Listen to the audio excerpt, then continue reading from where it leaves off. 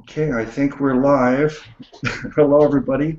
This is Brother Luke, Sin City Preacher. Welcome to this episode of Bible Talk with Brother Luke. Today we're beginning a new topic, and I think the title will be The Eternality of Jesus. And this topic was inspired by me because of Brother Joseph, known on YouTube as Sebastian Dresden. He made a video, and it got me thinking, and I started investigating this further. I thought this is an important subject to look into.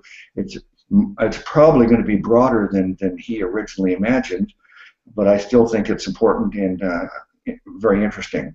I want to say first that some of the things we're going to be discussing today, even at this present moment, I still have not come to any really strong convictions and conclusions on some of this. I'm hoping that as we discuss this today, maybe with everybody else's help, that maybe I will be able to actually be more confident in my conclusions. But before we get started in the topic, I'd like for the panelists to just say hi and introduce themselves. Go ahead, Brother Bill. Hello, my name is Bill, and my channel is The Panda Man Evangelist. And by its title, you can tell that I like to evangelise. And also, obviously, like to join these hangouts and have good fellowship with good brothers and sisters. But that is my key aim on YouTube, is to evangelise the glorious gospel of Christ. Okay, thank you, Brother Bill. And I know many of you probably already know Brother Bill, and if you don't know him, please, I hope you go look at his channel, The Panda Man Evangelist, and subscribe to his channel. I'm sure you'll be blessed and learn a lot. And next we have Brother Joseph. He's Sebastian Dresden. You want to say hi and tell everybody about what your ministry is? Well, my name's Joe. I go by Sebastian Dresden here on YouTube lately. And my channel is just about fellowship, not really teaching or anything. But every now and then I think of something that I haven't heard before, and I like to put it out there. And this is one of those times, so I'm grateful to you, Brother Luke, for passing this along. Okay. All right. Thank you, Brother Joseph. I hope you're able to participate during the entire discussion, but I understand you may have to leave early. If that turns out to be the case, then that'll be fine. But I'm going to ask you first to kind of summarize the initial video that you put up that caused me to start thinking about all this. If you think you can do that in a couple of minutes, and then we'll take it from there. Okay, Luke. This is, I had this thought actually quite a while ago, and nobody seemed to be interested. But I think it's hugely important. There's a big anything that divides the body is important to me, and this is one of those things, the Trinity. Now, I've gone out on YouTube and I've done a little investigating into videos regarding the Trinity, and we have modalists. People who think Christ, it's a Jesus-only thing where he reveals himself as the Father, as the Son, and as the Holy Spirit. There's that's the Jesus-only people. And then there's other types of modalists who believe similar things, but the Father is the main entity. There's the Jewish believers who believe in the one God, but they don't see the three persons. There's, of course, the Trinity, Trinitarians, that most of us find ourselves in that camp. And we believe in the three persons and the one God and one essence. But when it comes to grasping it or explaining it, we often hear the water, ice, gas thing, or basically when you listen to any of the Trinitarian explanations of the Trinity, it ends up like this. Trust not in your own understanding, lean on what you can't understand. It's beyond us. And that's the final word. I mean, they give all kinds of illustrations, but they always end the same way. We can't get it, so let's not try. Best leave things we can't understand to God. And that's fine. I grasp that with many issues. But in this particular issue, I think I stumbled on something that, to me makes sense. And it's not from my own imaginations, it's from Scripture. And so I'll give you a quick summary of what I think. I was doing a study in Revelations, and it was in regards to a show you were doing a while back, Luke, and just preparing to listen to your show like I often do. And I went back to Genesis to check on something in Revelations. The two books kind of are nice bookends. And I saw something. It was talking about how God created man. He created man out of dust. He breathed life into man. And then he created the creatures and other parts of creation. And then after everything was created, he said, wait a minute, it's not good that a man should be alone. And he said, you know, let's make him a helpmate. And so what happened is Eve was created, but Eve wasn't really created. And this is the thing. He didn't breathe life into Eve. He didn't take the dust of the ground to create Eve. He took Eve from Adam. And if you look in the original Greek, it's not really his rib that he took, but rather it's talking about a box. It's almost like like Adam had both female and male anatomies, like hermaphrodite almost. And he took that part from Adam to create Eve. And he didn't have to breathe life into Eve. She was already alive, pre-existent within Adam. Now, when he created Eve, when he took Eve from Adam, also out of Adam came certain attributes. His feminine part, if you will. Adam was both male and female, and I believe that was not just physical, but I believe it was both emotional and certain attributes that were taken out of Adam, along with the physicality that he made Eve from. And I kept going back to let us make man in our image.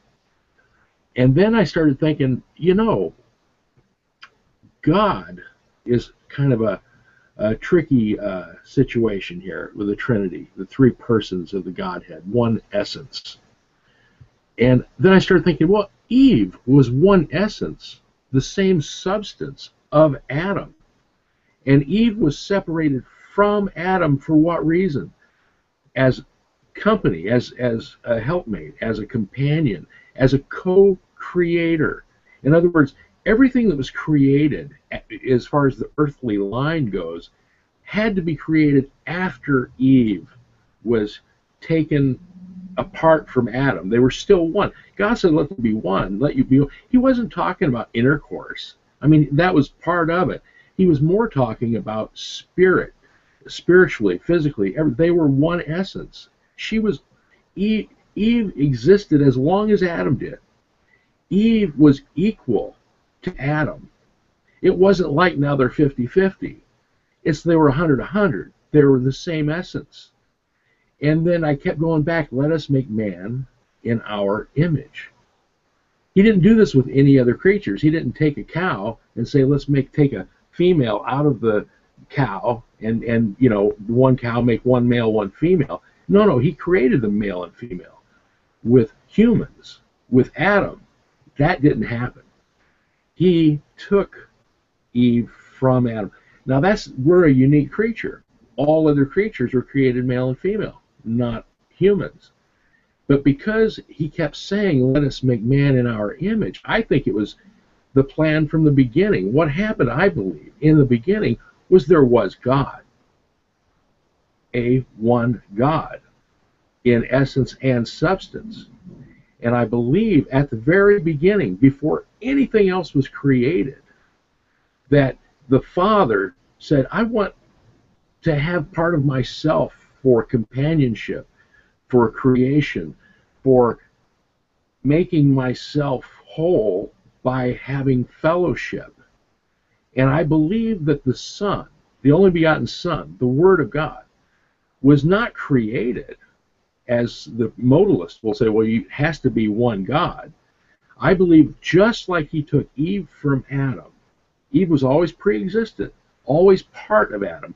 the Son, Jesus Christ, the Word, was taken from the Father, one essence, one substance, 100%, 100%, not 50-50, and not created, but begotten. And that's what the Bible says, that Christ is his only begotten, not created, not born, not birth, but begotten. I believe that the Son is part of the Father in essence, substance, and every other way, just like Adam and Eve. And then at the point that Christ became a separate person, like Eve became a separate person with Adam, while they were still one, Christ the Father, the Father and the Son are one. Now, when this happened, I believe what came to my mind was that there was actually a personification of the Spirit of love that united the Father and Son. I believe that to be the third person of the Trinity. I believe what unites the Father and the Son in essence and in being is the Spirit that came from the not the separation, but the division, and that's what keeps those two unified. I believe when you blaspheme the Holy Spirit, you're blaspheming the very love, the very thing that unites the Father and Son. Furthermore, I believe that before the fall, Adam and Eve actually had a human spirit, but a spirit of love that connected them more than physicality, but as an actual spiritual connection that united Adam and Eve as one in love. And I believe it was an actual personification of spirit of love that was between those two, just as there is between the Father and the Son. Now, if you go to Revelations, and this is where all this started, when the eternal city comes down on the new earth and God steps into time for eternity and becomes at one with his new creation, you'll find there are two thrones in the holy city.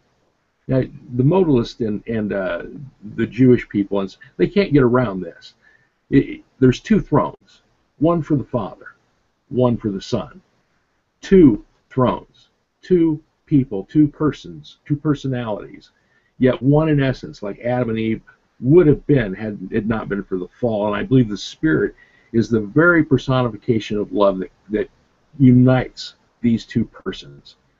And when the fall happened, I believe that Spirit was killed, died between them. And that's where marriage comes in, and legal contracts, and don't stray, and all these things. Because that personification or that spiritual love between them was killed with the fall of man. And so that's why we may not be able to see the Trinity as I believe God has showed me in the Scripture. I'm not making this up. It's just what I think I've seen by reading the Scripture. And what was the Scripture I sent in Romans? There's a part, it's escaping me, but there's a verse that actually references what I'm saying, and I hope Brother Luke will have it. Let me see if I can. Oh, I don't know what I did with it, but there's one Scripture that talks about, the Son being a part of the Father. I believe it's Romans 17 or something, but I can't remember. But anyway, that's basically the doctrine that came to me, and that's as nutshell as I can put it. I'm probably leaving that stuff out, but there you go. I did it. Okay. Well, first I'd like to compliment you on your explanation. I watched your video when it initially came out, and then I watched it again more recently. But I think your explanation there was even better, maybe because you've had a lot more time to think and study and maybe practice. I found out in my experience that the more I talk about things, the better I get at explaining them. So you did an excellent job of explaining all of that. And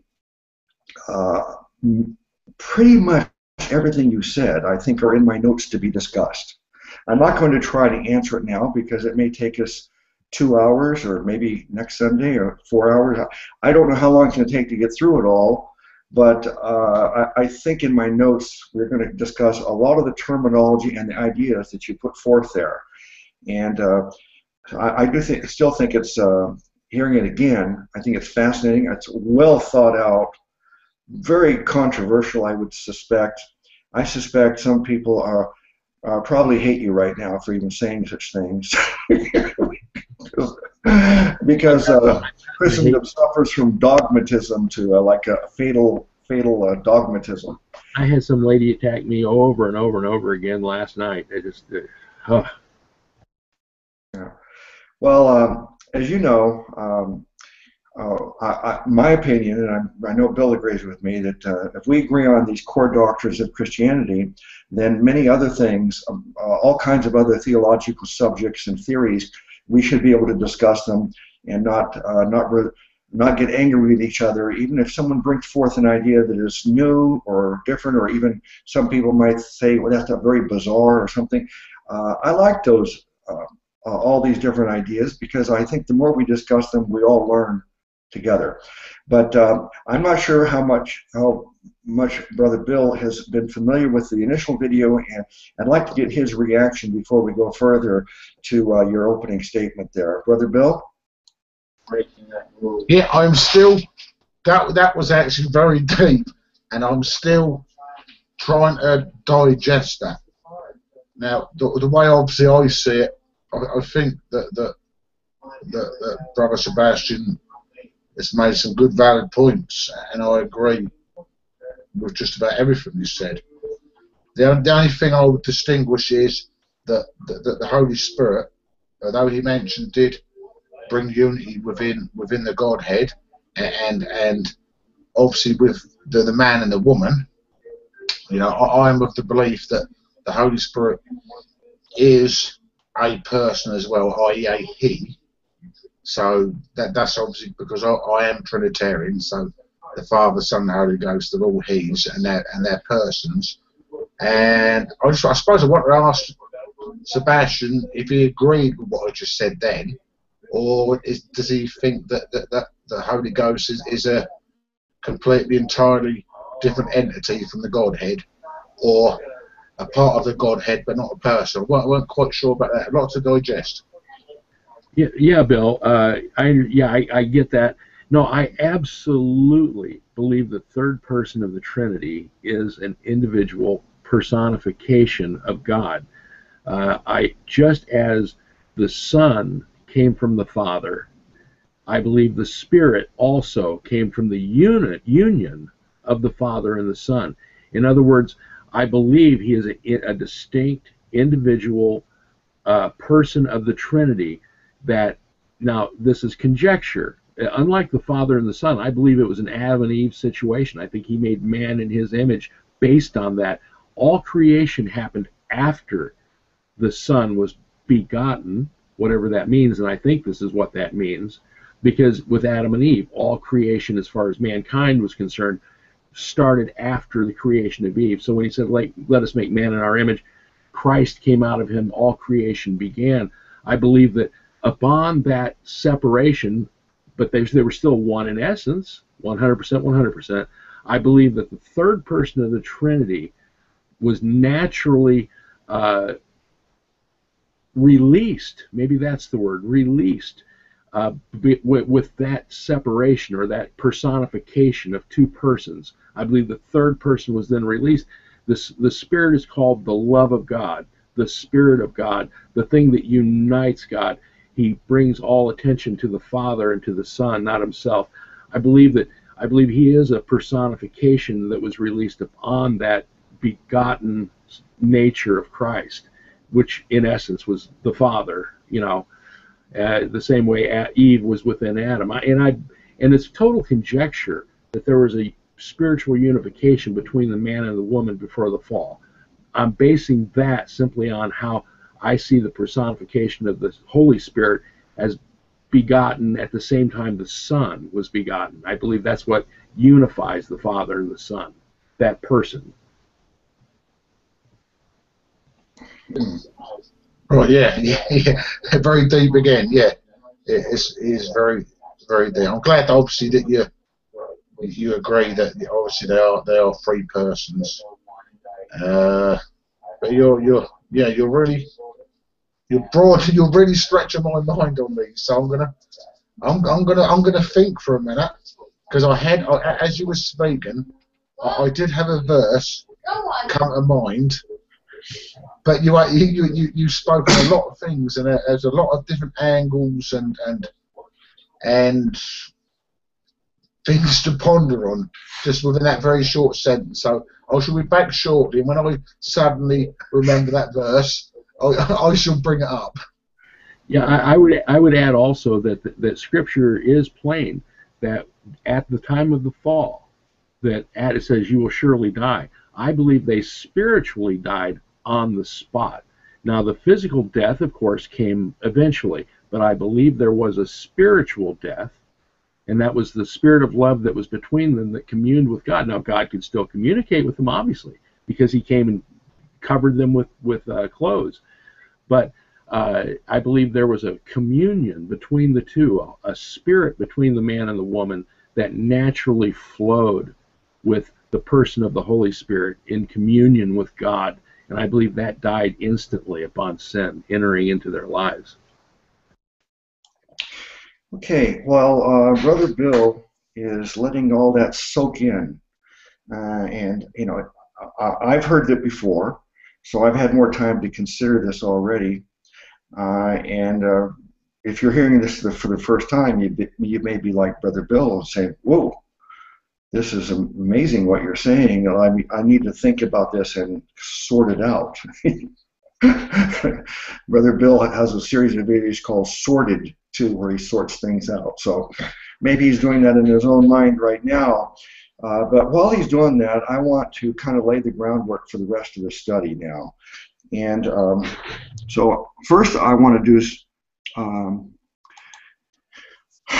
if you're familiar with my channel, you know that on every video, I have almost 400 videos up. On every one of my videos, in my description section, I post my statement of faith because I want people to know my core beliefs.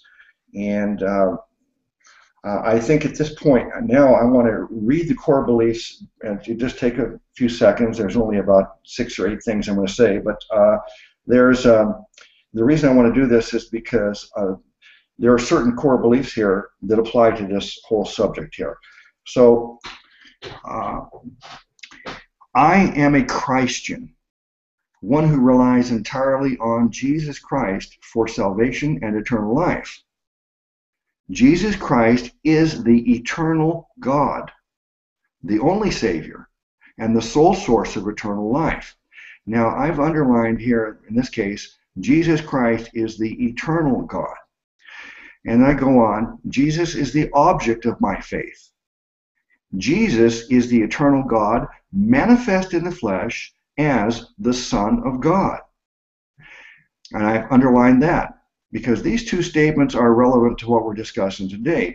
Jesus is the eternal God manifest in the flesh as the Son of God. Then I go on to say, when Jesus died on the cross, He paid for the sins of the whole world.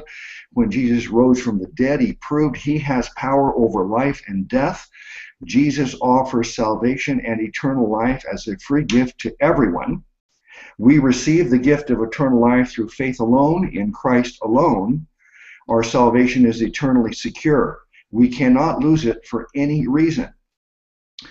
Now that's my statement of faith, and those are the core doctrines that I hold to, and there's 100 other theological questions that are fascinating, and some of them are really very important. They all range in degrees of importance, I think, but the other doctrines, I pretty much say, we don't necessarily have to agree on all these other theological questions.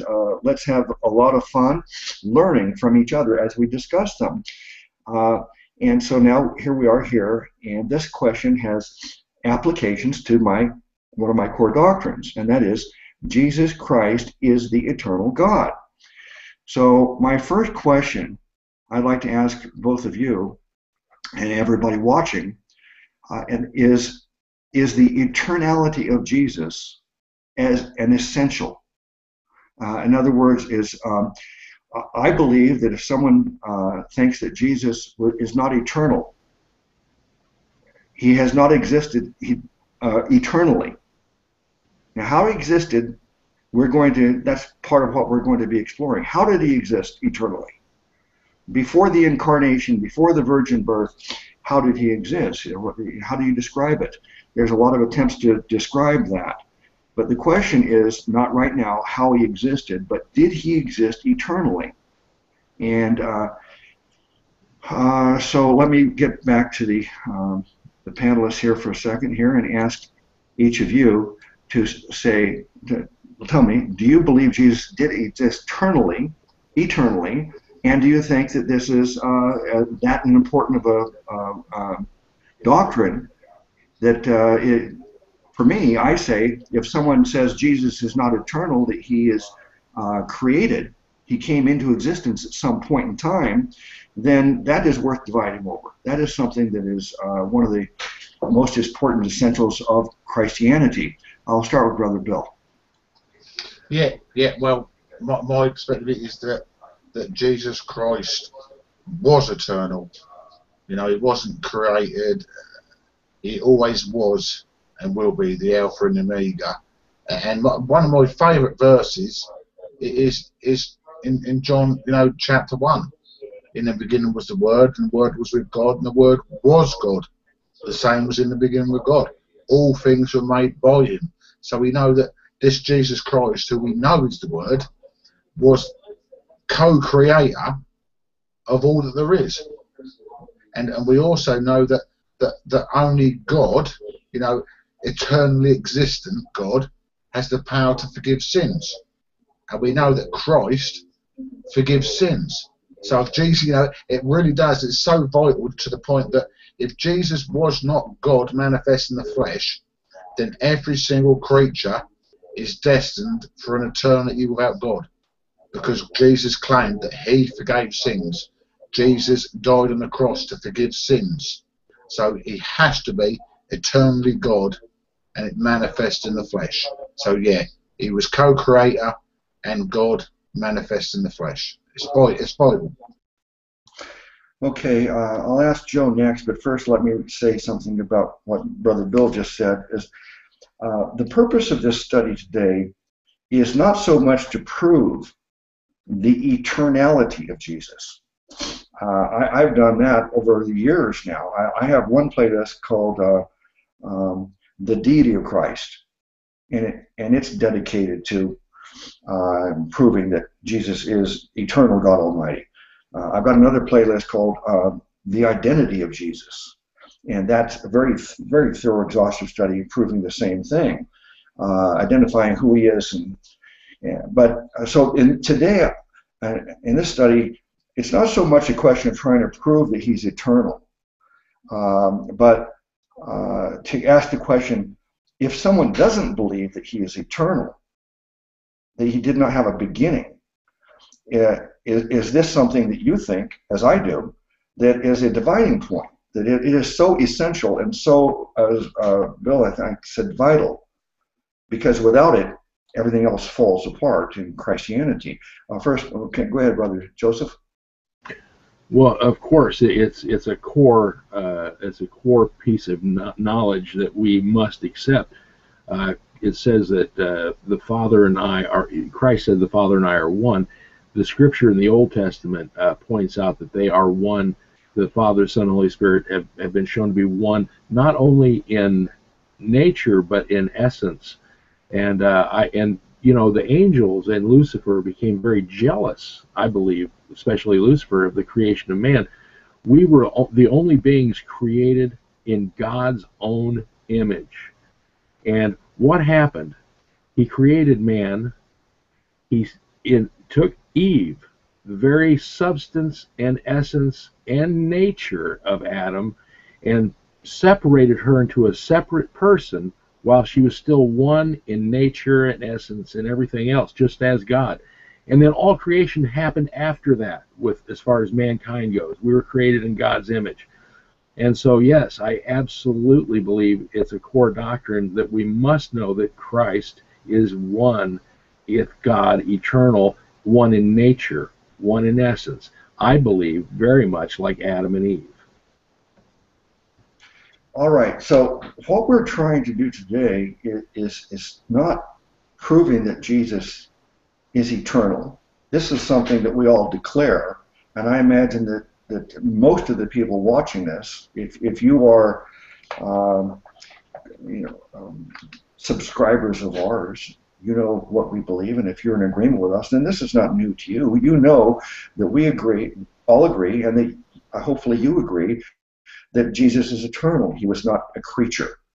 And so the point is now that really the remainder of the study is going to be examined. Okay, if he's eternal, how exactly did he exist? And before this virgin birth and this God was manifest in the flesh, the Word became flesh and lived among us. These statements tell us that, okay, he came into the world, and Jesus said the reason he came into the world was to give his life as a ransom for us.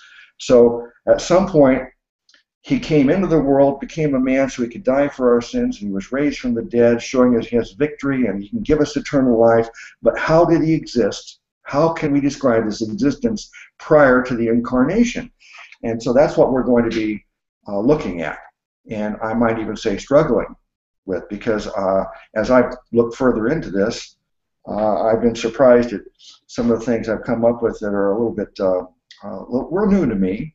And as I said, I don't necessarily have any real strong conclusions on some of these questions yet. And as I listen to Brother Joseph explain it again now for the third time I've heard this, that it's even more interesting to me as I hear it again and again.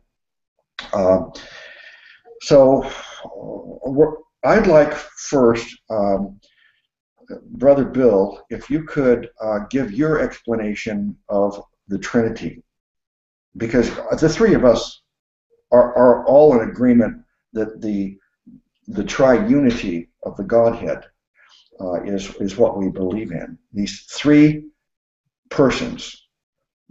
We are careful not to say separate persons, because then people could say we're polytheists, believing in three separate gods. But three distinct persons, distinct in that they have their own personage. And yet, we still believe in one God. We're not polytheists, as a Muslim would accuse us of. So, as Brother Joseph said earlier, people say, well, I believe in the Trinity, but then they struggle at explaining it. And they say, well, it's just a mystery. Even in some of the creeds, the Christian creeds, it calls this Trinity a mystery. And we just need to accept it as a mystery. And there's a lot of attempts at how to explain it.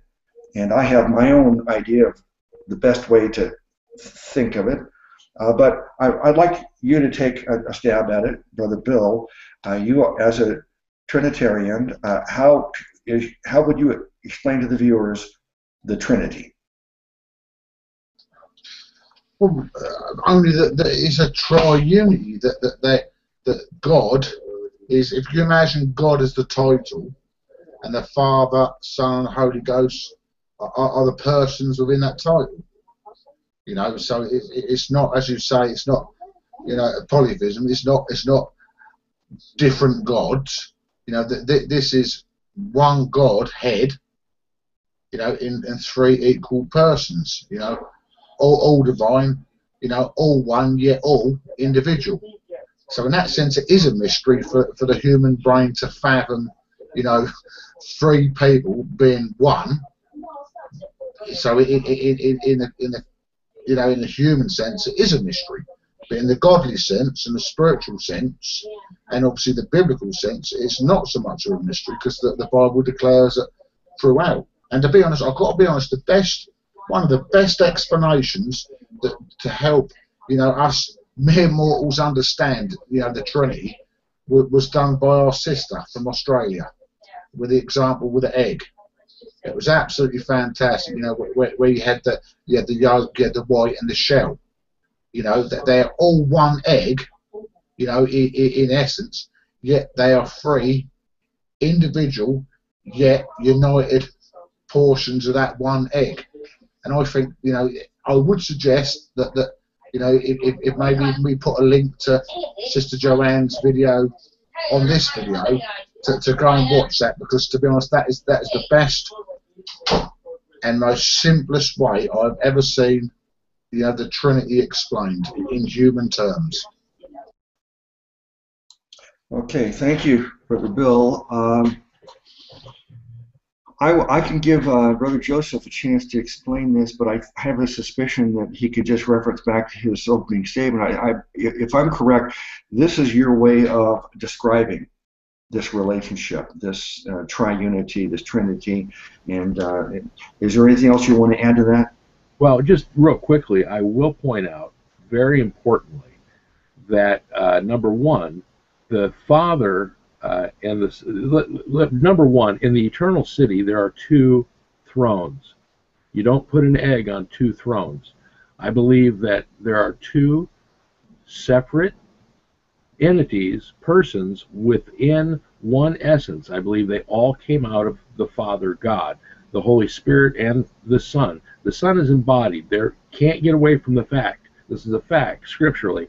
Two thrones in the holy city. And I believe the Spirit is what unites them. I believe in mankind, the man, Adam, was the head, but all creation came through Eve, the first created. It says Jesus was the first of all creation, yet he was not created. Eve was, in mankind, was subordinate, but yet equal to Adam. I think that let's not forget the two thrones that exist in the holy city. And I'll just leave it at that. Okay, I have explained this numerous times in the past, but my best attempt at making someone understand this triunity, that we have one God, three persons, and yet it still remains one God. Here's my attempt. Brother Joseph referenced the original statement in the scriptures in Genesis, where we see these words, quote, "Let us make man in our image," unquote. Now, a polytheist, like a Mormon, they use that verse and say, see, there's a plethora of gods. There's actually, Mormons say there's billions of gods, more gods than we can even number. Gods over all these other worlds and universes. But I'm not a Mormon. I'm not a polytheist. So some people would think that, well, let us make man in our image. They think that maybe God's having a conversation with angels or something, but that doesn't make sense either. I believe that when we understand that we are made in God's image, and we are made as a triune creature. You look at me right now, and you see, well, that's Brother Luke. I recognize him, but actually, what you're seeing is the body of Brother Luke. You can't see my mind, but I have a mind. Some people don't think I have a mind, but I have a mind. That's my consciousness, and what I would reference as the soul. The soul is your consciousness, your mind, your emotions. All those things make up your soul. So you see my body, you know I have a soul, and my spirit is the third part of Brother Luke. And the spirit, when I was born into this world, my spirit was dead because I was born with it spiritually dead. My spirit is not connected to the Holy Spirit. We are all born into the world that way because of the fall of man, and when Adam and Eve fell, they died that day spiritually. They died physically 800, 900 years later. But when we're born into the world, we're born with us spiritually dead. And when we get born again, by putting our faith in Jesus, our spirit is brought to life, and our spirit is connected to the Holy Spirit. So we're regenerated spiritually. So we have here a picture of the Trinity.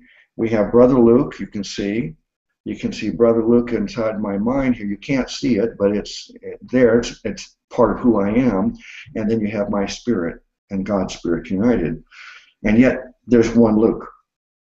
I don't think it's a perfect analysis necessarily, but it's better than any of the other that I've heard. I do also like Joanne's use of the egg, and we'll post that so you can consider that too.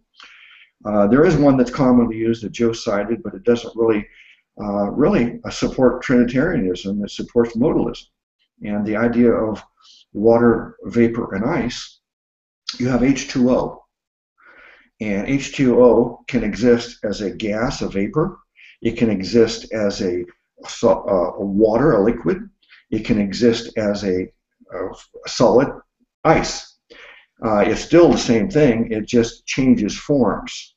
And that's what modalism is. They believe that Jesus is God, or as Brother Joseph said, some think the Father is God. But there's one God, and this God simply operates in different modes. Sometimes he changes to vapor, sometimes he changes to ice. Actually, they would say that the Father sometimes operates as the Son, sometimes operates as the Holy Spirit. Or the Jesus only people, they say Jesus sometimes operates as the Father, sometimes operates as the Holy Spirit.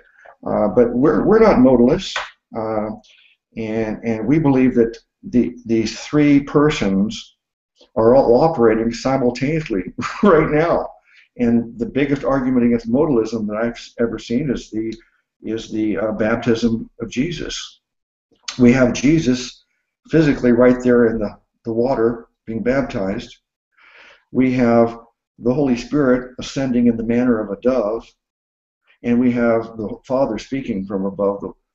This is my beloved Son, in whom I'm well pleased. So you have three distinct persons existing all there, and yet the one God. So modalism, the flaw in that is that they do not acknowledge that the Father, Son, and Holy Spirit are all existing simultaneously, distinctly, and they must exist in one form at a time. He just simply transforms from one to the next. So that's my attempt to explain Trinitarianism and the difference between Trinitarian and modalism. So now we've presented that, and we can go look further at, okay, we believe Jesus is eternal, the Father is eternal, the Holy Spirit's eternal, and there's one God. And we tried to explain this the best we can, but now we want to go back in time and look at how exactly did Jesus exist? Did he exist within God, within the Father, or within God generically as a substance that was taken out, like Eve was taken out of Adam, which is what Brother Joseph has put forth that's as concisely as I can put it. All right, before we go on, any other statements from each of you before we go on to further in the study here? Yeah. I suddenly remembered what I was going to say to Sebastian earlier, which was basically the Holy Ghost is the Theopneustos, or the breath of God.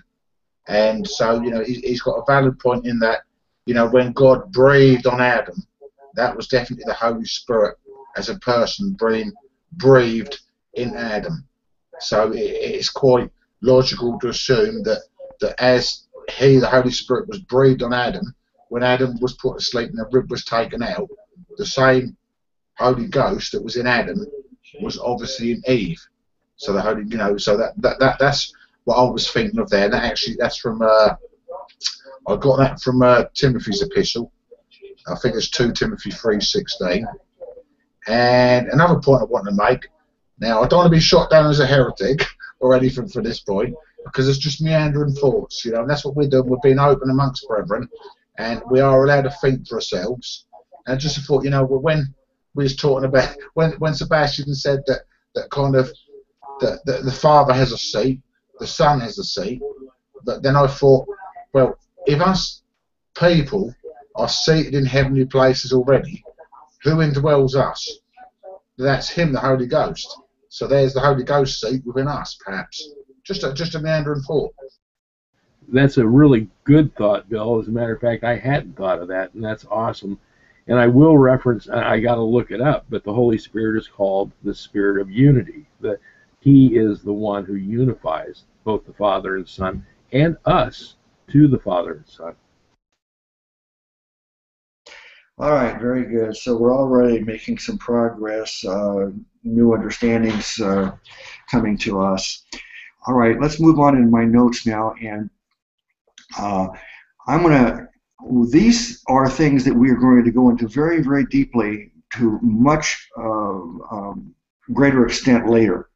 I would just like, you know, how sometimes someone will have what do they call it, a 10-second drill or something. They ask you something, you got to give a quick response. I'm going to ask each of you to respond to one of these. John 16:28. I came forth from the Father and am come into the world. Again, I leave the world and I go to the Father. The key phrase is, I came forth from the Father. Now the question is, does it mean he came from the fellowship, nearness, companionship with the Father, like an angel would, or does it mean he came out of the essential mystery of being God, or came out of the substance or essence of God? Go ahead. My thought is both, Luke. Absolutely both. Okay, Brother Bill? Yeah, I think that Sebastian's got that right. That both are applicable in that sense and in that context. Okay. All right, thank you. Then the next one would be, we look at Hebrews 13:8. Jesus Christ is the same yesterday and today and forever. So the question here is, did he always exist as the Son of God? We refer to him now as the Son of God. And this is something that we're going to really take a lot of time in, is really looking at, has he eternally existed as the Son? And you might be surprised because there are two opposing camps on this that have really strong arguments here. But so if it says Jesus Christ is the same yesterday, today, and forever, can you conclude that he always existed as the Son? That's a tricky one, Luke, and here's why. Now, if you look at some of the cults, the people that don't believe Christ is one in essence and substance with God, they'll say, well, he was the first. Now, this is before he was become man. This is in eternity past. He was the first begotten of all creation. So they say, aha, he was the first begotten of all creation. Certainly that means he was created first. No. He was always within God, but when God says he was the first begotten of all creation, that's just like Eve being the first begotten of all man. She was always pre-existent within Adam, but the separation at some point was made so that God, as God the Father, God the Son, God the Holy Spirit, created everything at that point, past that point. In other words, he was always with God, always part of God, like Eve was always with Adam, always part of Adam. But before he created anything, the Son was begotten. Okay. Brother Bill? Well, I personally think, this is only what I personally think, is that, when it says he is the first begotten of creation, I think that is in conjunction, in line with being the first fruit, the first of the resurrection. He is the first to die, yet still be alive and come to life. And so he's been the first, and all those who believe upon him being the second, the third, and the fourth, and the others.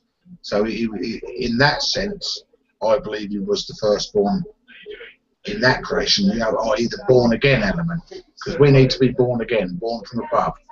And perhaps this was, referencing the resurrection power. I believe that also, Bill. I couldn't agree more. However, in context, this was talking about before the sun, moon, stars, angels. We're not talking that in context. I believe it was speaking the first begotten of anything created. Nothing was created that was not created through him. And so I think in reference it's talking to Christ begotten, as in Eve was taken from Adam before any further creation by man could take place. I believe that God begot, or the substance of God became Christ, so that at that point everything else was created. Okay, we're going to, as I said, all of these things we're going to go into in great depth. For now, these are like bullet point questions here, and you guys have gone off on the first begotten part, which is a different question that we're going to go over later. I'm really curious how we can you take this phrase, Jesus Christ is the same yesterday, today, and forever. But if you would just try to explain to me what that verse means. He's unchanging, which is the essence of God anyway. He's the unchanging one, and this is a good indication for anyone who doesn't believe that Christ was God, to show that he was the same yesterday, today, and forever. The Alpha and the Omega, the beginning and the end, always exists and always will be. So I think that's how we can summarise that. That he is unchanging in his attributes of being eternally the Son. I take the term that he was and always will be eternally the Son. Okay, Brother Joseph? Well, I go back to mankind being the only thing ever created that is an image of God. And I believe that Eve was always within Adam. Eve pre-existed within Adam. As long as Adam was, Eve was also. And at a point, Eve was taken separately, even at his essence, his substance, was separated for further creation and for fellowship, the same way Christ was taken, the Father, part of himself, some attributes were separated, but yet still one in essence and substance, so that further creation could happen, and that was God's method of creation, and so Christ was always within God, part of God, the substance of God, but like Eve took a subordinate place while being equal, became subordinate, while being the substance of, equal to, took a seat of subordination. In other words, Eve had a separate and a different thing to do, but yet was equal to Adam. And I think the Son is the one who sacrificed himself at the will of the Father. But of course, the Holy Spirit united them in purpose and in essence, the third person of the Trinity. So yeah, I think that Christ has always been God and has always existed within God. And at some point, the first part of creation, as the Bible says, was God, the Son.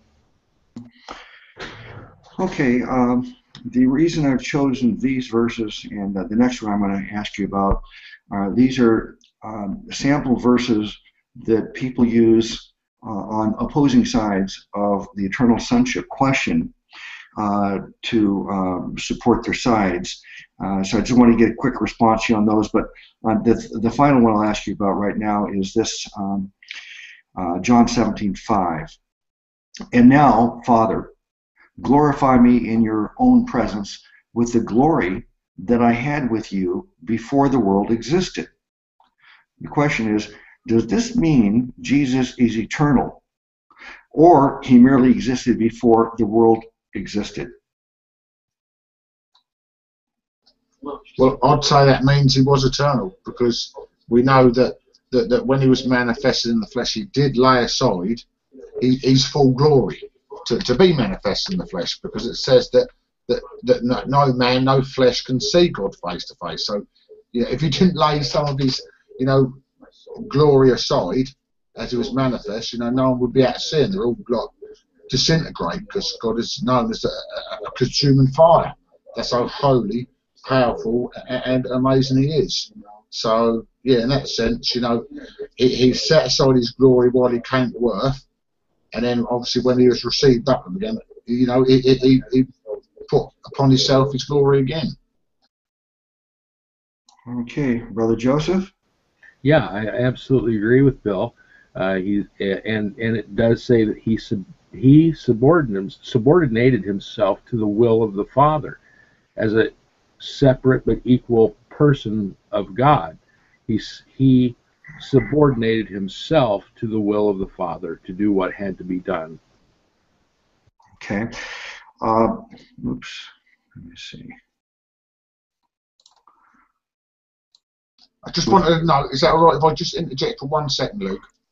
Because I didn't say earlier, what Brother Sebastian is saying, that the Holy Ghost was in Adam, and when Eve was created, also in Eve, because it was part of God's plan that the Holy Spirit was in both, and it was already pre-planned. I think I'm in agreement with that. So the Holy Spirit was in Adam, but also Eve, knowing Eve was going to be created out of man. So I think I'm agreeing with that point. All right, very good. Brother Joseph's already gaining some ground in his persuasion of the saints here. Um, I want to ask one further follow-up on this last question.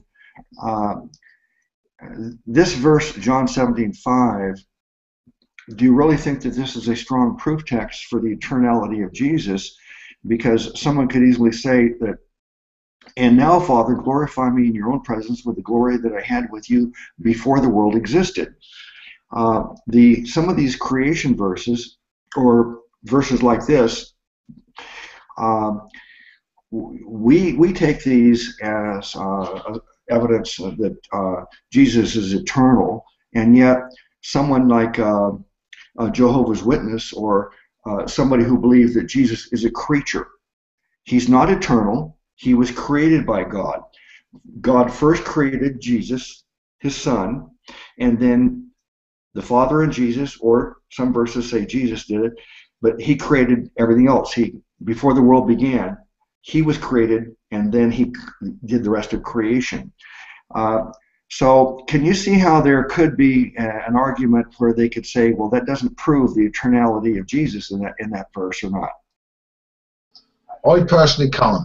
I'm looking at looking at it really closely at that verse, and I really can't see how they can come to that point. It's, to me personally, it is clear, absolutely clear, that the fact that, and I'll read it again. And now, O Father, glorify thou me, all right, with thine own self, with the glory which I had with thee. So he had this glory, this eternalness, with God before the world was, before creation. So yeah, I can't see how they can try and get away with that. They might try, but to me, I think that's pretty profound, and that is pretty steadfast. Brother Joseph, do they have any wiggle room there, you think, or is it that rock solid, that one verse there? Well, it's funny. It's funny, Luke, because I've since I put this video out, I've deleted a lot of horrible conversations with people. People can take a verse and they can twist it, and if they come with a presupposition or an opinion in spite of Scripture, you can twist any Scripture to say almost anything. Just ask the JWs or the Mormons. And so I can see how they can twist it to make their point. But in context and in light of all Scripture as a whole, no, absolutely not. I couldn't agree more with what Bill said. All right, let me move on into my notes here. Now, I'm going to be reading some things that are extra biblical, and then, of course, I just want your response to it. But this is just a little bit about church history. The early church, so influenced by the Greek philosophy of Plato, which was filled with a dualism that thought of spirit as good and matter as evil, had a difficult time thinking of Jesus, the human, as being equal with God the Father. Arius, one of the heretics of the early church, thought Jesus as being one of the earliest created beings. And I'll go on and talk about, well, I guess I can finish this. The Nicene Creed answered Arius by declaring that Jesus was of the same substance as God the Father, that he was, quote, very God of very God, unquote. So your response, if you're not aware of this problem, this kind of question, dating back to early church history, the question of, identifying who Jesus is. Is he God Almighty? Is he eternal? Is he a created being? Is he an angel, as the Gnostics were saying? Did he have physicality to him? Because anything physical, all matter is evil. Therefore, Jesus didn't really exist in the flesh. And that's why the scriptures say, that Jesus was manifest in the flesh, I think is, or how's that? You can correct me on the terminology, but there's this question: will you declare that Jesus was manifest in the flesh? Is in answer to these Gnostics that were teaching that no, Jesus was not physical. So at the root of all these problems is early church history, is this idea that matter is evil, and therefore Jesus couldn't have been physical matter. He must have just been a spirit being. And then the other thing that Arius introduced is that Jesus was the earliest created being. He's not eternal. And then the Nicene Creed took a stand against it. Okay, your reaction to that, please. Yeah, well, just briefly to say the Nicene Creed is spot on. So the problem is that the Gnostics, the Arians, who were early Gnostics, as you rightly said, assumed that all flesh was evil. But we know that the word says that all evil things proceed out of the heart, which is the soul. It's not the flesh. So if the soul is clean and the spirit is clean, so also is the flesh. So it's not really a flesh matter, because we're all carbon-based beings, on earth. So God had to be manifest as a carbon-based being on earth. So the flesh itself isn't evil. That's a stupid Gnostic teaching. It is the soul, the mind, the thought, the will, and the emotions of a person that can be evil, and not the flesh. All right, thank you. Brother Joseph, your reaction to this little church history?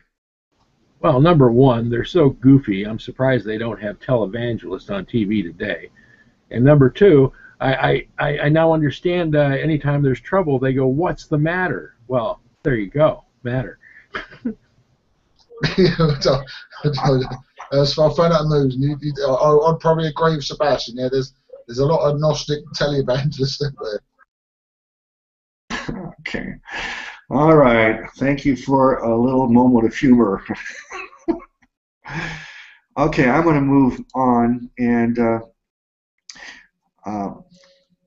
now my statement here that we want to address in the study is, I say that if Jesus is not eternal, then he is not God. And that's what we're going to be exploring next. Just your first reaction to just this declaration I've just made here. Only that I agree with what you just said. It's fundamental. Yeah, without that, without eternality, there can be omniscience and of the five attributes of God. He must be. Okay. Well, I'm not surprised that we're agreeing on that. Now, let's look at 1 Timothy 3:16. And without controversy, great is the mystery of godliness. God was manifest in the flesh, justified in the spirit, seen of angels, preached unto the Gentiles, believed on in the world, received up into glory. Now, you may know that I'm a King James preferred. In other words, I always look at the King James version, and then if I get confused, I might look at other translations or concordances or commentaries and Greek. But I first look at King James, but I'm not King James only. But in the King James, this is a very distinctive thing, because in King James it says God was manifest in the flesh. Whereas if you look at some other modern translations and it says Jesus was manifest in the flesh, or he was manifest in the flesh. Now, there is a great distinction when you say God was manifest in the flesh versus he was manifest in the flesh or Jesus was manifest in the flesh. It is much more clearly stating that this person that was manifest in the flesh is God. But another interesting thing, of course, is, and without controversy, great is the mystery of godliness. So this mystery, this, like the Trinity is referenced, is a mystery. Now we have this godliness is a mystery, mystery of godliness. So our attempts to figure it out and explain it, it's not a new problem that we wrestle with. And who knows, by the end of the study, just as Brother Bill received a new insight from Brother Joseph, who knows by the time we're done what new insights and conclusions we may come up with by the time we're finished. But please respond to this verse, 1 Timothy 3:16. God was manifest in the flesh. Yeah, I'd just like to say briefly that the 2 points within that verse. First, it is without controversy. In other words, it's a settled issue. You know, it's pointless arguing and causing controversial division over this. It's a fact. It's said that the God was manifest in the flesh. So don't bother even debating anyone out there. It's not a controversy. This is a fact.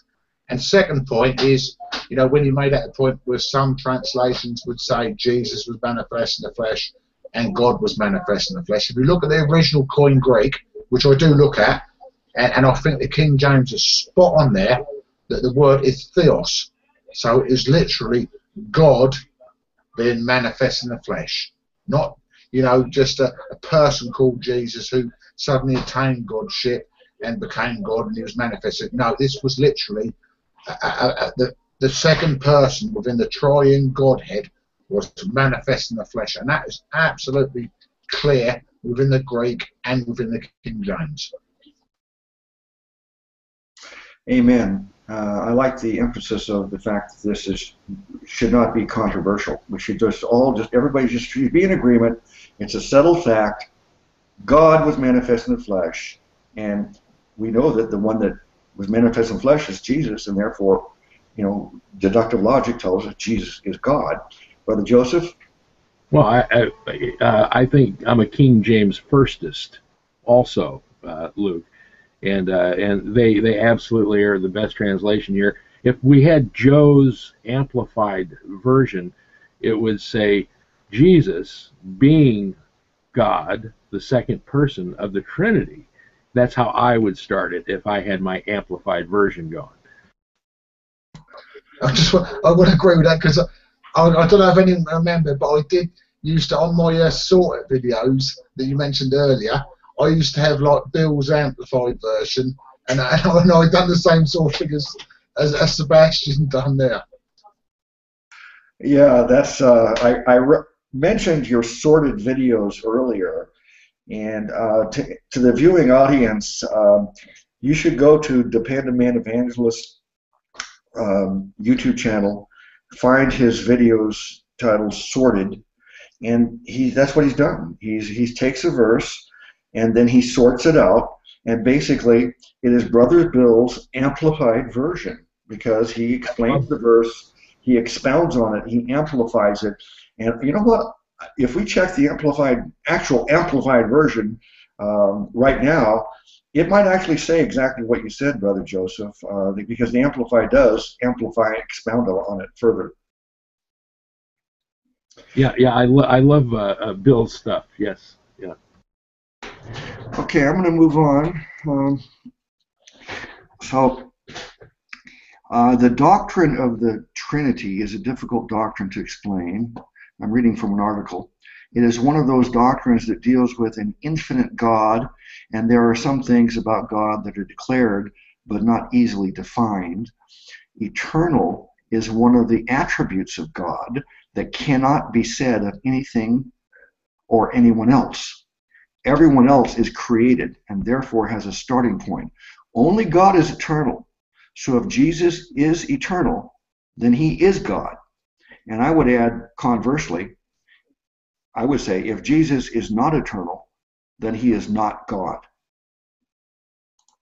Your reaction to that? Yep, spot on. Yeah, the phrase "Who are you?" and he answered, "I am that I am," is a terribly it's hard on the mind, but very adequate in explanation. Yeah, we will go into great detail on the I am verses here pretty soon. Uh, okay, now that was the bone of contention with Arianism, the 4th century heresy which rejected the full deity of the Son of God. The issue was not whether the Son was divine in some sense, but whether he shared the same essence. Homoousia is the Greek word, I guess, the same essence as the Father. In particular, Arius held that sonship necessarily implied having a beginning, while Arius affirmed that Christ was pre-existent and that all things were created through him. He also believed that the Father created the Son. According to Arius, quote, "If the Father begat the Son, he that was begotten has a beginning of existence. Hence, it is clear that there was when he was, it's probably a misprint. Hence, it is clear that there was a time when he was not." Arius was careful not to use the word time. Oh, that's why the word's not in there. Okay, I'm sorry, I inserted a word. So Arius wrote, hence it is clear that there was when he was not, unquote. Then the article says, Arius was careful not to use the word time because he believed the Son existed before the ages began, but for Arius, eternality and sonship could not go together. The Son was a divine being, but a created being with a derivative deity.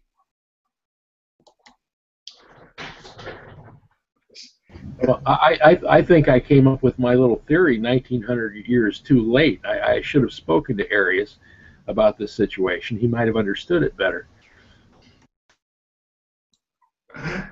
Well, I think you could have been helpful, but I'm not sure that Arius had ears to hear. Some of these old theologians were very arrogant, I think, and they were. I can match up to that arrogance, Brother Luke. Look at what I'm doing today. Okay, Brother Bill, what's your reaction to this little history with Arius? Well, I can just say, you know, he was an early Gnostic, and he was a heretic, you know, and he did, unfortunately, he tried to mix in, you know, what is mystery and spiritual and godly with what was Greek philosophy, you know, and to try and marry them in doesn't always work, and I think that's where Arius and the Arians went wrong. You know, some things are very spiritual and very deep, and they define, you know, Greek logic and understanding, and that was his biggest error. You know, he should have got off his arrogance, you know, his arrogant backside, and he should have just settled down and you know, understood the scriptures was spiritual understanding. Now, over the years, I've taken on all kinds of subjects that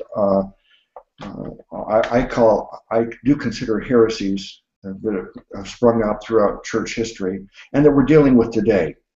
And I made the case that all the problems that we see today in terms of heresies, like, for example, there are still people today who do not believe in a bodily resurrection of Jesus. There are still people today who believe that you know, faith is insufficient, that you've got to have works too. Whatever the problem is today, it can be traced back to the early scriptures. We find them all listed there. Some people say Paul was a false apostle. Well, you can see in the scriptures, Paul was defending himself from those people attacking him even then, saying he's a false apostle. So these charges, these heresies, they can all be found in the scriptures and the early church history writings. And so we're not dealing with anything really new, but it might surprise some people that some of these things are ancient heresies. So when we talk to a Jehovah's Witness, and they tell you that they rewrite their Bible, they have what they call the New World Translation. They did their own translation so that they could support their false doctrines. Now, see, what we're supposed to do is we're supposed to read the scriptures and take out of the scriptures the truth and have our doctrines. But what they decided to do is they formulated their own ideas apart from the Bible, and it didn't match the Bible's. So they had to write their own Bible to conform to their heretical ideas. So they wrote their own translation called the New World Translation, and they famously changed a lot of verses, but probably the most famous is John 1:1. We know that scripture says, in the beginning was the Word, and the Word was with God, and the Word was God. And we use that verse as one of the strongest proofs of who Jesus is, that he is eternal, and he is God. But the Jehovah's Witnesses, they inserted another word in there, a. And they have it, in the beginning was the Word, and the Word was with God, and the Word was a God. And the G is a little g, not a capital G, showing that they don't believe that he is Almighty God, God Almighty. He's some kind of lesser God. They actually go on to teach, if you get to know them further, you'll find out that they really believe that Jesus is Michael, who was created.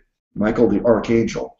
So the Jehovah's Witnesses and Arius and other people that we may encounter, they're teaching that Jesus is not eternal God Almighty, that he is in fact a creature. God created him, whether he created him as the angel Michael or we created him as some son of God that's less than the Father, that's some kind of a deity, but not truly God Almighty.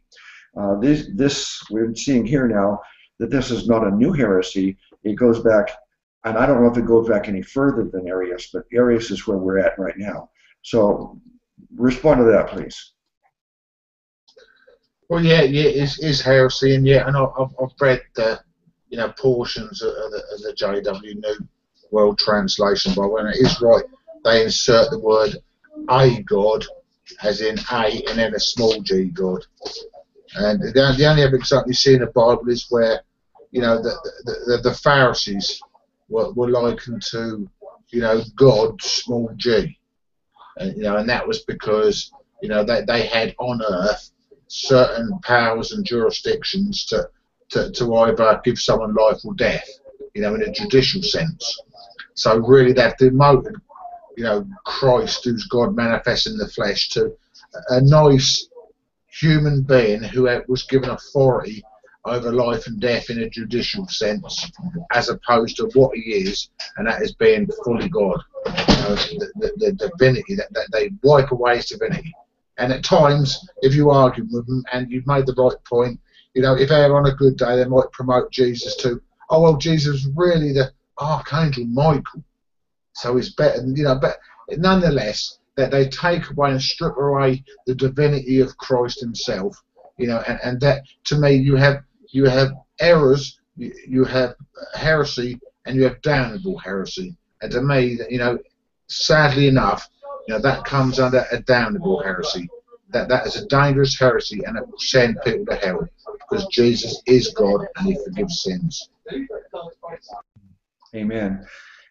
So that gets back to the point we're making, that God is eternal, and if Jesus is not eternal, then he can't be God. If Jesus is eternal, then he is God, because only God is eternal. But Brother Joseph, respond to that and the little statements I read about Arius and how this all originated. Well, the first thing that catches my attention, Luke, is that whether it's the JWs or the Mormons or work salvationists, anyone who has a axe to grind tends to drop little things like a, or insert a word the. They change scripture just by a dot or a tittle, and to make a point of theirs that's actually out of context, and they do that all the time. It's really irritating to me. But yeah, clearly, the rejection of Christ as being God is the misunderstanding or the mistaken of the nature of God is the basis for all cults, I think, and mistaken religions. Yeah.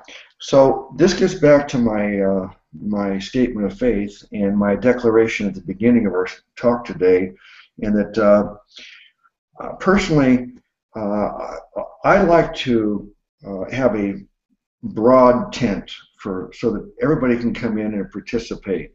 And if someone disagrees with me on Bible translations, or just the description of hell, or the eschatology, the rapture, the tribulation, the millennium, all these things, and 100 other things. If they disagree with me on those things, I could have a cordial conversation and we can learn from each other. Hopefully they'll be cordial too.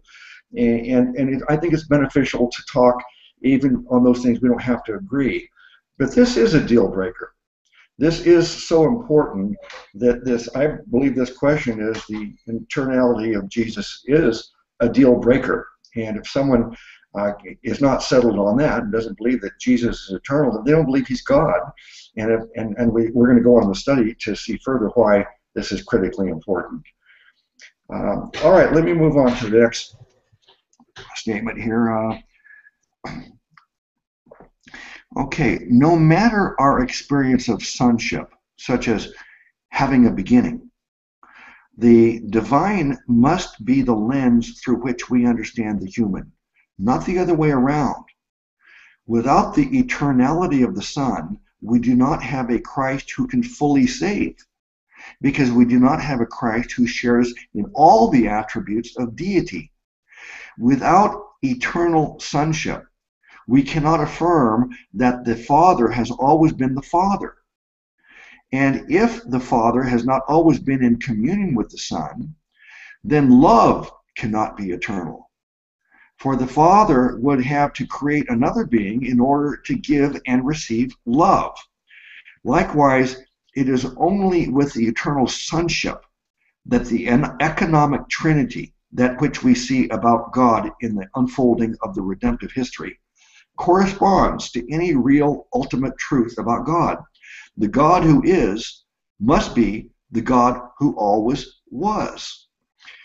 There's a lot there. I want your response to the whole thing, but particularly I'm interested in your response to this question of love.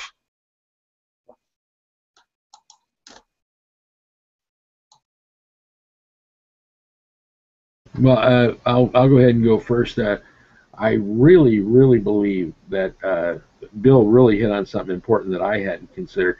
The Holy Spirit being the spirit of unity within all of us, and bringing us into communion with God, but also uniting the natures of God, because clearly God is one in essence and in nature, and I think the unifying principle or the unifying person is actually the personification of love, the Holy Spirit. So I really truly believe the Father, the Son, the Holy Spirit are united through the Spirit, which is love personified. Amen. Brother Bill? Well, yeah. One of the amazing scriptures that hit home to me in regard to the essence of God is where it says, that he that loveth not knoweth not God, for he is love. Now, it doesn't describe, it doesn't say he can love, or he has an attribute of love, or he likes to love. It is speaking of the essence of God himself is love. So it's a definitive. God himself, Father, Son, Holy Ghost, are love in essence. And I think that's very important to know. Some of you may know Brain Audi. I don't think she's any longer participating in YouTube. But the first time I ever heard this point about love in this way, was by Brainiati years ago when I first came on YouTube, and it really blew me away because it really, to me, is a certain proof of Trinitarianism. As you said, brother, the scripture says that God is love. So therefore, we know that God is eternal and God is love. Therefore, love must be eternal. And for love to exist, there must be a giver and a receiver of love. Otherwise, there's no love. If you have love to give, but there's no one to give it to, there's no love. And if there's someone wanting to be loved, but there's no one to love them, there's no love. So this, to me, is a real clear proof that there had to be at least two parties existing in eternity. Of course, I believe there's three, but there had to be at least two for love to be eternal. And I'm glad that this is something that we're covering now in this, because it's besides the love question in this section here, you have this idea that we do not have a Christ who can fully save, because we do not have a Christ who shares in all the attributes of God. The scripture says only God can save, right? And it says there's only one Savior, and it's God. So how do you make that work together? As I'm saying, this is why Christ has to be God. There's only one Saviour, and there's only one that can forgive sins, and that's God. And as we know that Christ came to earth, you know, he is Saviour, and he is that who forgave sins. So yeah, to me that's blatantly opposite that Jesus is God. So all of these attributes, really, they all work together to make us understand who God is, his nature, and eternality and love are the two attributes that are essential for this to all make any sense at all, understand salvation. Well, yeah, I just want to say, because Jesus even said, you know, if you've seen him, you've seen the Father. So that just shows you, personifies, as you says, that Christ's attributes are the Father's attributes. Okay, Brother Joseph, anything before I move on? Just that it makes me think of the work salvation and how heinous and how elevating how prideful and vain that theology is, that they believe that they are a part of their salvation. It really elevates them to a prideful state that even Lucifer was reaching to. Yeah, I think that people talk about what you must do to be saved. Now, we know that a person must believe on Jesus to be saved. And when Jesus was asked, what works does God require of us? He said, the work of God is this, to believe on the one he sent. Paul was asked, what must I do to be saved? And he said, believe on the Lord Jesus Christ and you will be saved. So both Jesus and Paul answered a direct question in the same way, believe. Now, neither Jesus nor Paul expounded on it any further and said, believe on the Lord Jesus, go get water baptized, repent of your sins, change your life, on and on and on.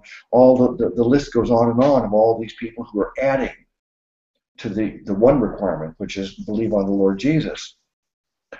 But how can a person believe on Jesus? I do believe there's something that naturally occurs before we believe on Jesus. I'm not going to say this is universal.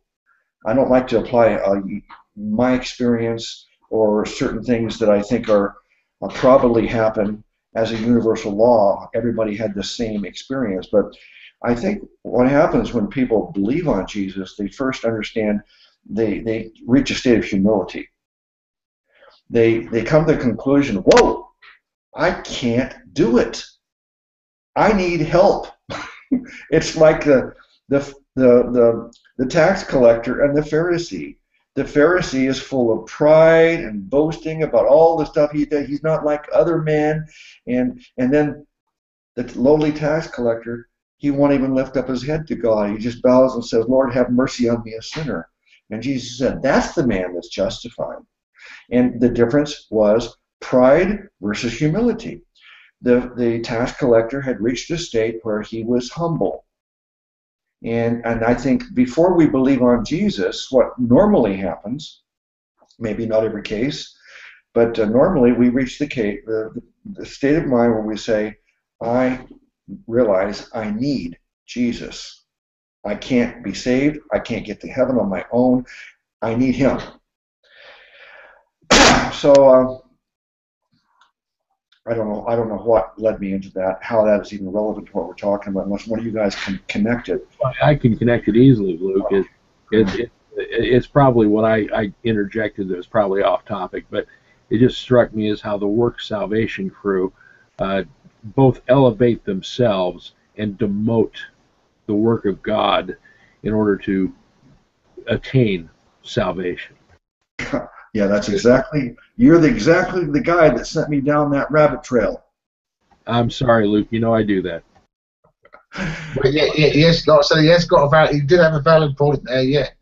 Because by being a lordship salvationist or work salvationist, you are demoting Christ's divinity in as much that he is not enough to secure salvation by his finished work. So that, I think it's made a valid point. These lordship salvations are small gods, little g, thinking that they can, add to salvation. So yeah, that's quite a sneaky point, but it's a valid point. Yeah, that's very good. Okay, well, I'm going to move on here. Now, I think it was Brother Bill speaking to me earlier today. I sent him my notes that I put together on this. Brother Joseph, I tried to send you my notes on this that I put together the last few weeks, but for some reason I couldn't get an email to go to you for some reason. So we can talk about that later. So I'd be happy to give you all my notes so that you're not caught off guard by any of this stuff I prepared. But I probably blocked you, Luke, for having a bad attitude about something. that may be the case, but maybe we can correct that so I can give you these notes. But Brother Bill said to me, now I understand, Brother Luke, you're playing the devil's advocate. And, it might be a standard use point, a way of describing this situation. I think in philosophy they call it sophistry. Sophistry is the ability to take the other side of an argument that you don't necessarily agree with, but you defend it anyway, just because you're called on to take that side. And so what we're going to be going on in the rest of this study is talking about this question of the eternal sonship. And there's two sides and there's two camps. There's two good arguments. And I've been going back and forth as I'm studying on this. And as I said, I don't necessarily have a strong position yet. And maybe I will by the time this is all finished. But what is important, what is essential, is that I understand, and you guys agree, that Jesus is eternal. He's not created. And that this is a fact that is essential. And because if he wasn't eternal, he wouldn't be God. And if he wasn't God, he couldn't save us. So it's that important. And yet, we're going to look at both sides of this question, eternal sonship. And neither one of them that I can see so far in my study I have a problem with in terms of what I would call heresy. It's just different ways. It's like a lot of people might not like this either what I'm going to say is, but I'm Trinitarian, but I'm not anti-modalist. If you were a modalist and you thought that Jesus is God and sometimes he operates as the Father, sometimes he operates as the Son, but Jesus is eternal God Almighty, I could accept that. That's another way of seeing this Godhead, seeing this deity of Christ, because at least as a modalist, you are saying Jesus is not a creature, he's eternal God Almighty. Now, there are some people that would say, oh, you're too liberal, Brother Luke, that you should not accept modalists. But I've come to the same conclusion so far on this point here on eternal sonship. We're going to be looking at both sides of this question. And as Brother Bill says, playing the devil's advocate, or I'm just trying to be fair and present both sides. And so that the audience can see that there are two sides. And then as we go on studying this, we look at both sides. And I've been really happy over the years when I've been willing to look at both sides of a question. The very worst thing that's ever happened to me is I learned more. And sometimes my position even shifts. Sometimes it doesn't shift, but at least I learned more. So that's what I'm hoping to accomplish here. So when we talk about the eternal sonship, we're going to look at both sides. But now we're going to go a little further into this question of eternality of Christ. So let me first get your response to what I just said in terms of this, just my last statement. React to that, please. Well, the first thing I would say, Luke, is you're taking up my theories on the Trinity, and you're also saying you're playing devil's advocate. Not necessarily the best way to put it, but you know, it's funny. The biggest problem I have with modalists and Jesus only people, I'm like you, Luke. I can see that understanding, and I don't think it necessarily. I don't think it at all affects salvation. Now, misunderstanding the nature of God is a whole different issue, but misunderstanding the workings of the Trinity is very understandable. But the biggest problem I have with them is Jesus only people or modalists tend to condemn us Trinitarians to hell as being heretics, but yet most Trinitarians are quite understanding of the modalist and the Jesus only positions. So I don't know why that is, but they become quite hostile towards Trinitarians. Yeah, that's very true. Modalists normally refer to us as polytheists. It is true. It's one-sided. I'm willing to accept them, even though I don't agree. I have looked very closely and see that they have an awful lot of good arguments on their side, but there's also some serious fatal flaws in their argument that make me remain Trinitarian. But the devil's advocate position, you have to blame Brother Bill for that. He's the one that used the term, okay? I don't mind blaming Bill. As long as I don't have to blame me, I'll spread it around. Yeah. Okay, Brother Bill? Yeah. This is a very deep and awkward situation for me because I know a few modalists and I have been utterly condemned over many years by them. So it strikes quite deep with me. And obviously in response I have, called them out and called them heretics and blasphemers and all sorts of things. So I'm probably not the first person to try and ask, can there be an accord between modalists and Trinitarians? And I'm being honest with you, Brother Luke. My stance is, in all truth, in all honesty, I see the triunity as fact and is the assured way of who God is. And anything out of that is, if I'm being kind, let me say, is okay. Okay. Yeah, I did see your video on the Trinity and your vicious attack of modalists. No, you are not horrible to them, but I know you are more strongly against them than I am, even though I'm not on their side. But my point is, whether it's looking at Trinitarianism and modalism, being willing to look at both sides, or whether it's looking at eternal sonship or non-eternal sonship. By the way, non-eternal sonship does not mean, as we're going to be going through it, it just does not take the position that Jesus is not eternal. It's just that he doesn't have, was not eternally the Son, but he is eternal. But we'll get into more of that as we go. So. All right. Anything else, Brother Bill, before I move into the next part of this? No, no, I think we covered that. We covered that area quite well. Okay. Um, okay, so this is something I took from a place they call Temple Baptist Church, and they did study on this, so I took some of their notes. And he says, as with John's Gospel, the Holy Spirit begins the first epistle of John with a statement concerning the eternality of the Lord Jesus Christ. God has many attributes concerning his person. We are not here to study them, but one of them is that he is eternal. Man lives in temporal time, or time that has limits both past and future. Everything in temporal time is measured from a point of reference. Quote, past, present, future, before, after, simultaneous, always, later, next year, forever, at 6 p.m., etc., unquote. Time requires limits, but God has no limits. So I think the point they're making right there is that we cannot apply time to God. Any response to that? Well, yeah, we can't, because God is timeless and he's the ageless one.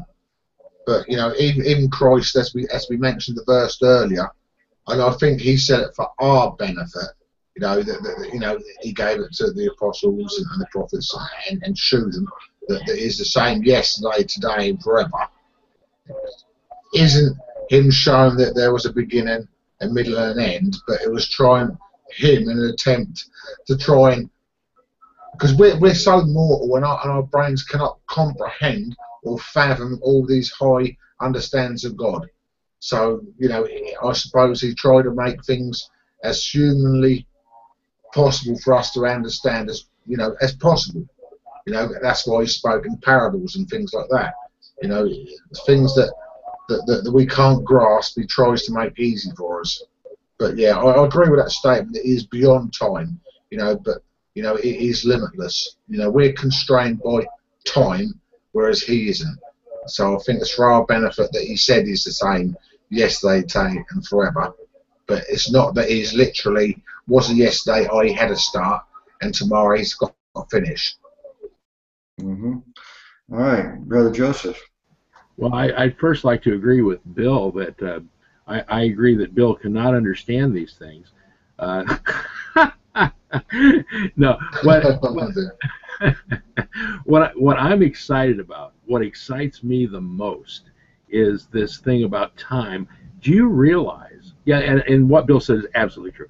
But what I realized, and what's so fun to me, is to think that in eternity, God is stepping out of eternity and stepping into his creation. God, for eternity, will be stepping into the creation and into time. It says in the holy city there will be seasons, and that the fruits of life, the tree of life, will give new fruit with different seasons. The thrones of God will fill the universe with his glory from the holy city. The Creator is actually going to step into his creation and into time with man for all eternity. I think that's an exciting thing to think about. I just want to add that is absolutely mind-blowing.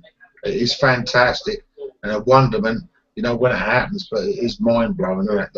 That God out of time has decided to come into time because he loves us. How good is God that he decides to do that? Yeah, yeah. Jesus said that he came down from heaven, and Scripture says he became a man. He said the reason was so that he could die for our sins. So he had to enter time and enter the flesh. And why did he do it? So he could suffer and die for you and me. That's how much he loved us. So it is amazing that this God, who is one and only, that he could love us so much that he would enter time, become a man, and die for us so that we can have life everlasting. It is mind-boggling.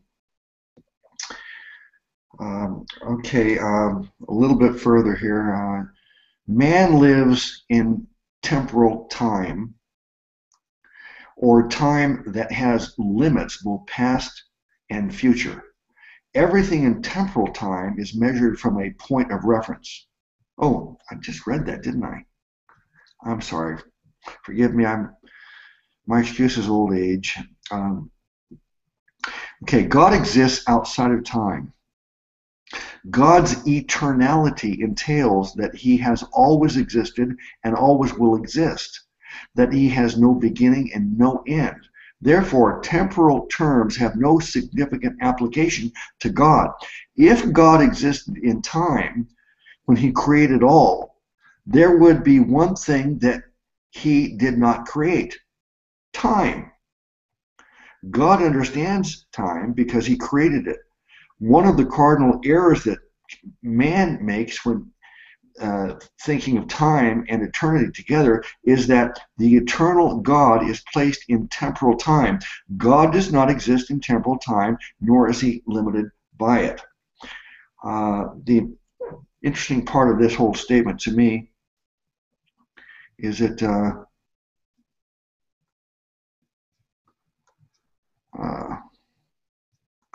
it says if God existed in time when he created all, there would be one thing that he did not create, and that's time. What say ye? Well, I'd only say that God is God and he do whatever he pleases. To be honest. Yeah, you just passed my pay grade, Luke. It's hard to comprehend. All I can think of is outside of time, there had to have been ages and events that marked happenings rather than hours on a clock hand.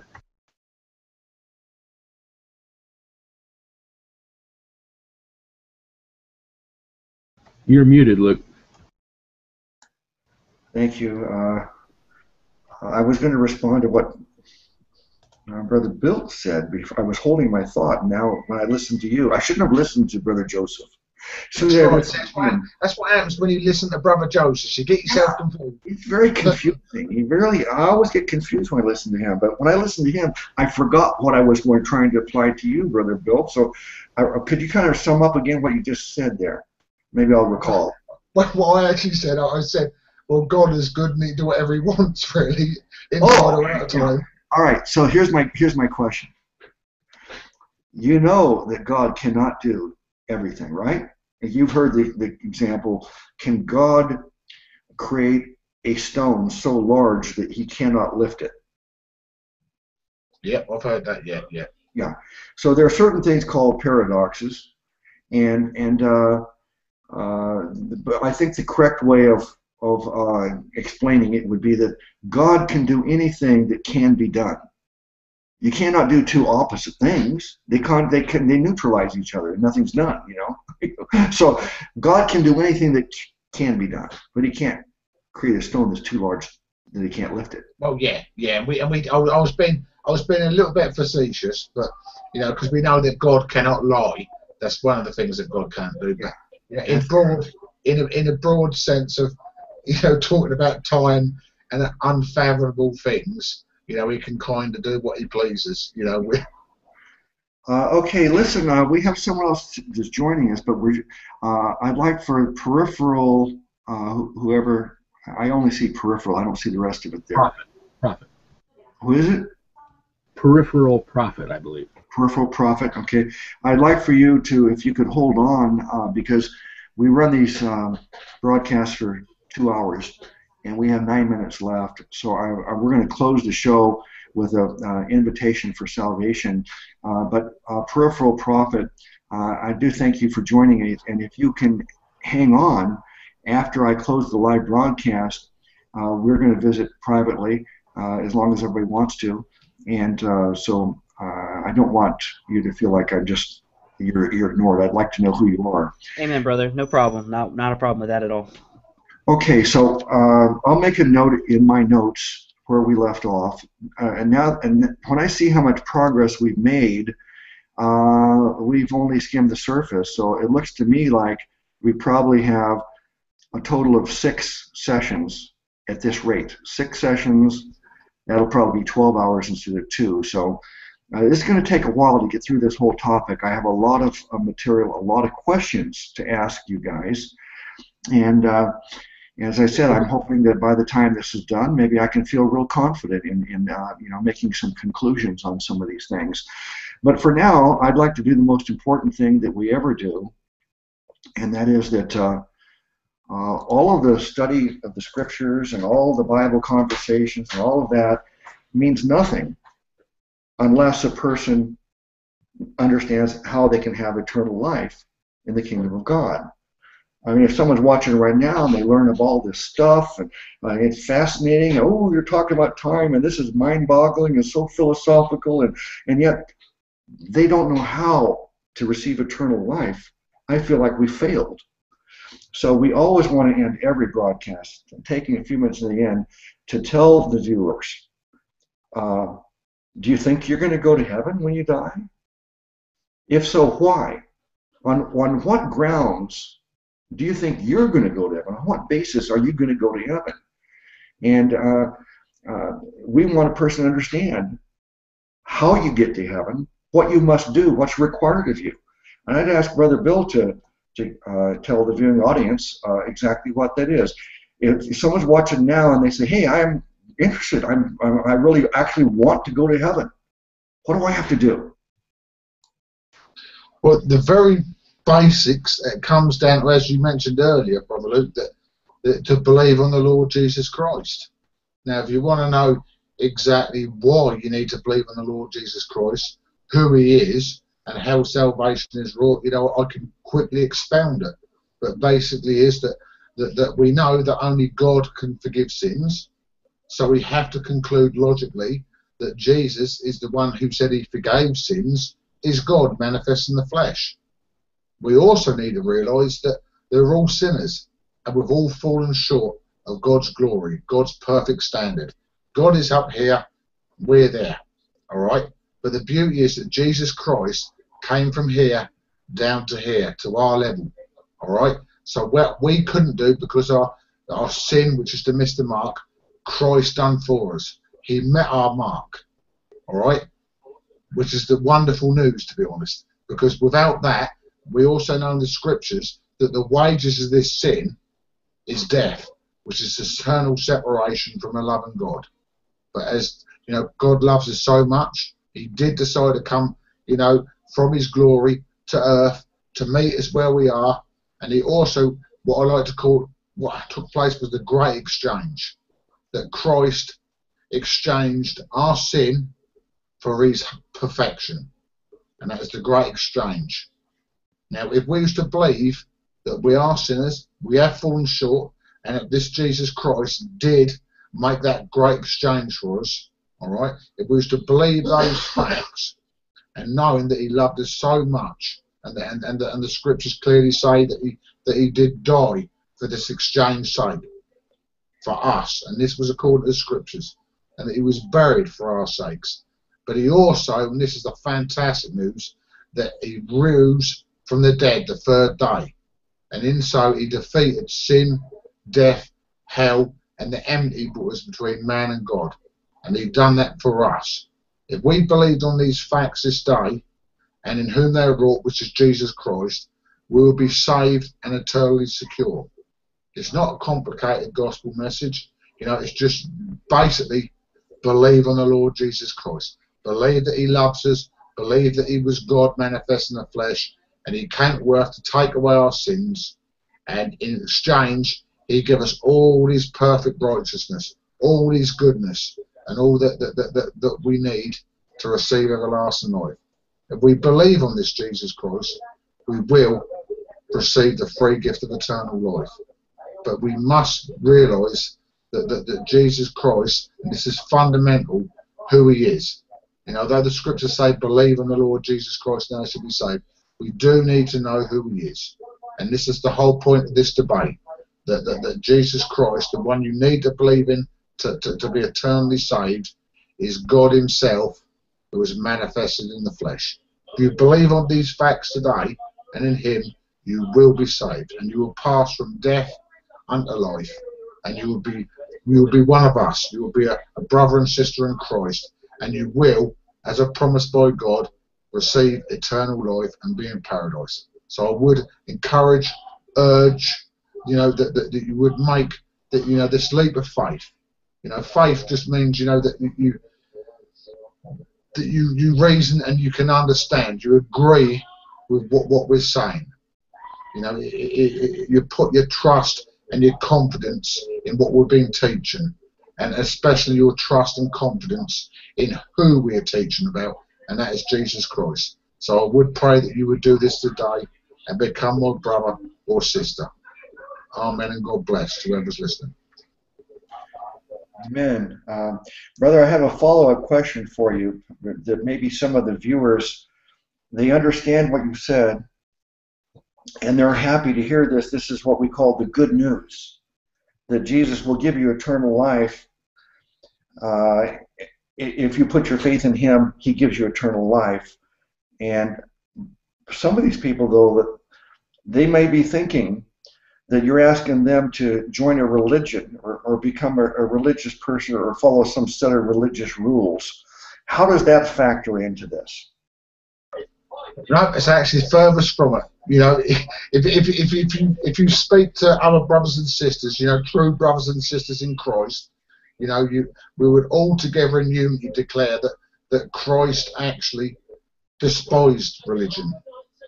Not religion in its pure sense, which is to feed the widow, look after the poor, and take care of people, but religion in the sense that they want to bind us back to certain rules and regulations and make life terrible and impossible. That is not what Christ came for. He came to give us life, eternal life, but also this temporal life to make it more abundant. We're not talking about wealth, abundance in wealth, but we're talking about abundance in love and in unity between ourselves, the brethren, and God himself. So, yeah, religion is a bad idea. We're not preaching, religion. We're preaching relationship with a living God, which is found through Jesus Christ alone. So, as I'm listening to you, it sounds like it's really very simple and easy. The simple fact is that Jesus will give us eternal life when we put our confidence completely in him. When we believe in him for salvation, he gives us a salvation. It's that simple, and it's that easy. It's literally that simple and that easy. We can't. God isn't unmerciful and cruel and wanting us to receive all knowledge and facts before we can be saved. God gives us the basic instructions before leaving earth, i.e. the Bible. He just says, believe. Throughout scriptures, it's always believe, believe, believe. And so often religion would teach us it's behave, behave, behave. We're never told to behave the gospel, i.e. the good news. We're just told to believe the gospel, the good news, and that gospel is encapsulated in Christ Jesus, Son of God. Just believe on him. He will reveal the facts to you, and come join us and become sons and daughters of the living God. Yeah, that's a beautiful play on words. Most people think to go to heaven, they go to heaven if they behave. And you're telling them, no, you only go to heaven because you believe in Jesus. All right, that's beautiful, and that's why it's called the gospel. That's a Greek word. It means good news, and I hope you can appreciate how good this news is. So please put your faith in Jesus, and if you do, make a comment on this video so we know about it. We'd love to celebrate. I want to thank the panelists for participating. We'll be here same time next Sunday. And panelists, if you are available, and after I close the live broadcast, we can talk privately. Bless you all in the name of our great Savior God. His name is Jesus Christ.